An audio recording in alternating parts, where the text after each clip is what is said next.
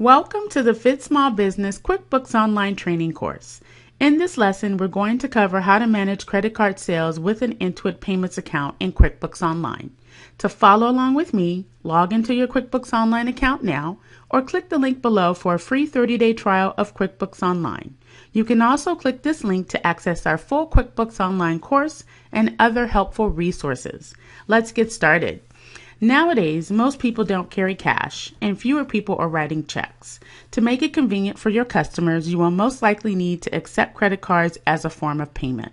Credit card processing companies offer this service for a fee, of course. The fees charged vary across merchants, so you want to do your research before you sign up for an account. Be sure to read our article on Best Credit Card Processors for a comparison of top providers. We have done a lot of the legwork for you.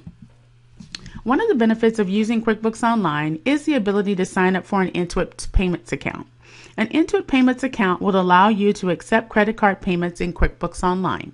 Some of the benefits of using an Intuit Payments account are, since Intuit Payments is integrated into QuickBooks, your accounts and financial statements are always up to date.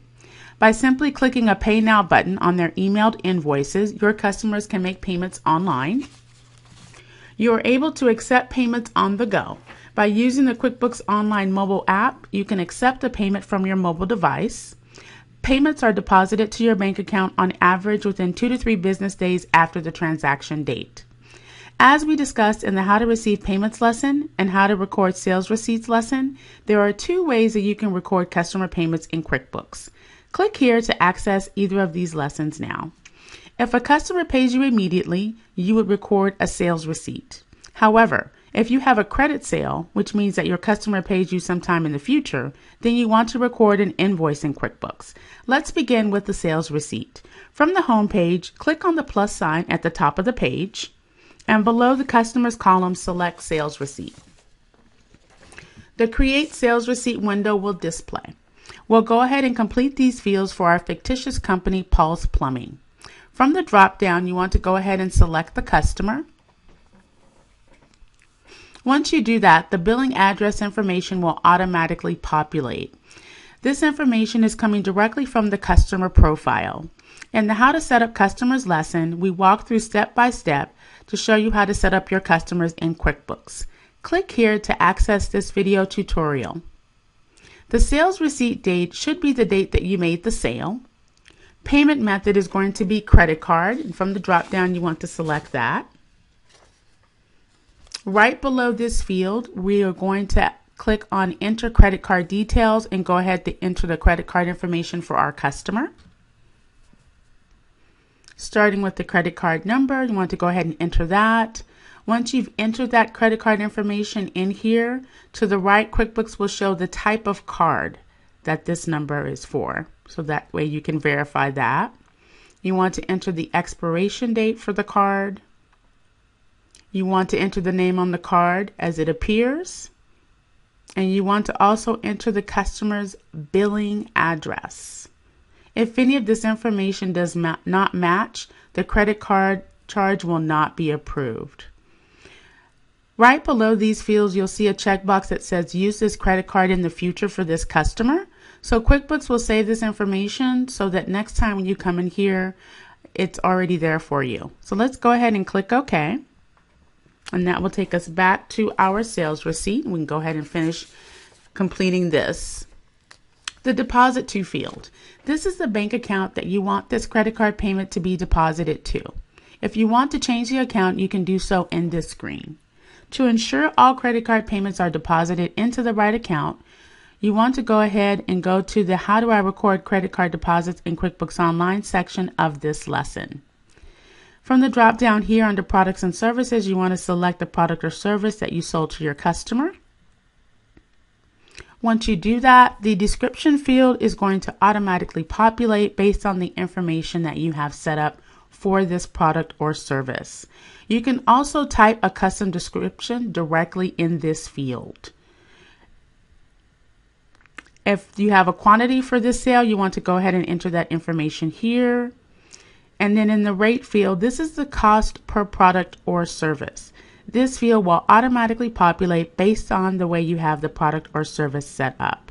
You can also type a rate directly in this field. The amount column is going to be calculated by multiplying the quantity times the rate, which QuickBooks will do that for you. In the lower left-hand corner, we have a message box. You can type a personal message that will appear on your customer's sales receipt in this box here. On the right-hand side, QuickBooks has indicated the amount received. So this is just basically indicating that the customer is making the payment now with a credit card, and so the balance due will be 0. Once you save the sales receipt, there are a couple of things that take place behind the scenes in QuickBooks. The first thing is the email window will open up so that we can review the email that your customer will receive along with their PDF copy of the sales receipt. So we'll go ahead and click Save and Send here. And here's the screen where we can make changes and customize the email that will go to our customer. So we can make changes to the subject line, or we can leave the default there, and we can make changes to the actual email in the body of in the box that says body there. On the right hand side is a preview of the sales receipt that will be attached to this email that will go to our customer. Once we have made any necessary changes, we can click the Send and Close button. The credit card payment will be processed and the sales receipt marked as paid in QuickBooks. If the credit card is declined, you will see a message pop up on the screen to indicate this. QuickBooks will allow you to save the sales receipt form. Once you receive another method of payment from your customer, you can come back to the sales form and enter the new credit card information.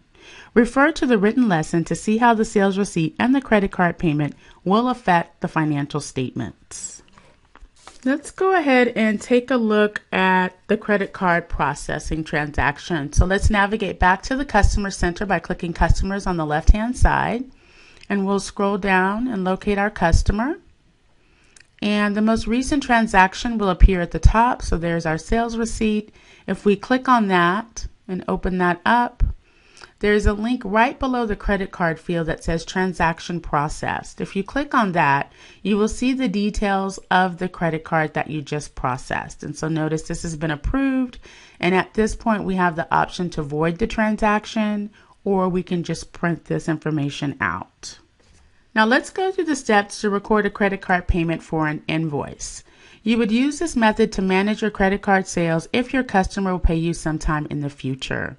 So from the plus sign at the top, you want to go ahead and click on Receive Payment, and the Receive Payment window will display. So we'll complete these fields for our fictitious company, Pulse Plumbing. From the drop down, we'll go ahead and select our customer. And what will happen is any outstanding invoices for the customer that you selected will appear at the very bottom of the screen. You want to select the date that your customer is making the payment for the payment date. We'll go ahead and select credit card for our payment method. From the Deposit To drop down, you want to select the bank account that the credit card payment should be deposited to. You can change this account by clicking the drop down and selecting the account that you want these payments to go to. We will talk about how to set up a default account for all credit card payments in the next step. Next thing you want to do is go ahead and select the invoices that your customer is paying. For this particular customer, there's only one outstanding invoice, so we'll go ahead and select that. QuickBooks will automatically populate the payment field with the amount of the invoice and the amount received field here. And then finally, you want to go ahead and enter the credit card details for our customer. So we'll click on the Enter Credit Card Details link here to do that. The first field is the credit card number, so we'll go ahead and enter that 16-digit number. Similar to what we saw in the sales receipt payment window, the type of card will appear once we have entered all 16 digits. In the next field, you want to enter the expiration date for the card. The next field is the name on the card, how it appears, and then finally the billing address for your customer. Again, we have the option to save this credit card information for the future. So you can leave the checkbox mark below there if you'd like to save that information, and then we can go ahead and click OK.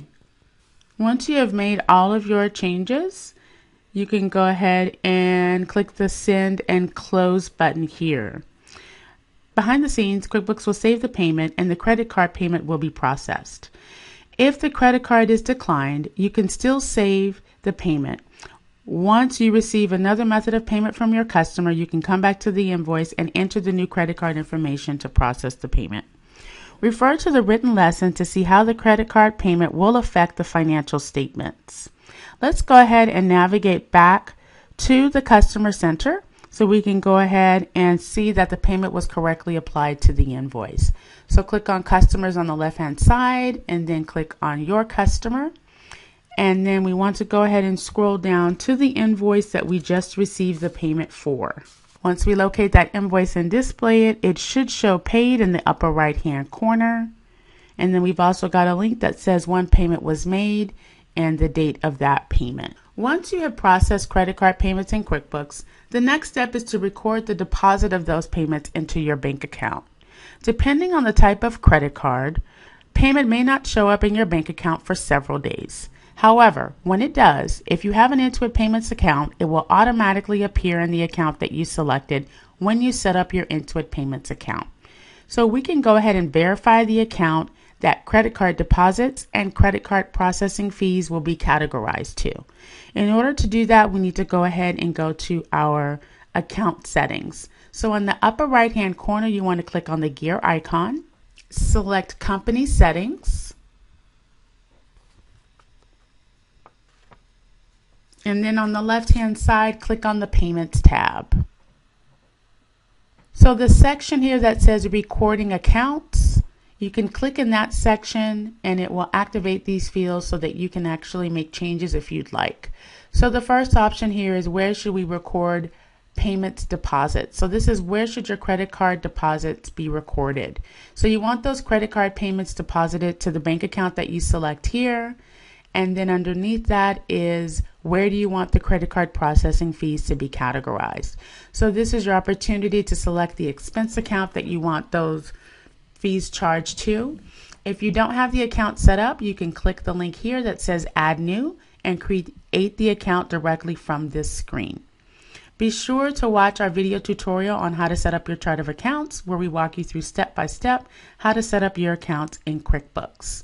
Once you have made your selections here, you can save your information. That wraps up the lesson on how to manage credit card sales with an Intuit Payments account in QuickBooks Online. To access our full QuickBooks Online course or any of the other lessons in this series, click this link. You can also find a link below this video for a free 30-day trial of QuickBooks Online. If you have feedback about this course or if you have any questions, please leave a comment below. Also, don't forget to subscribe.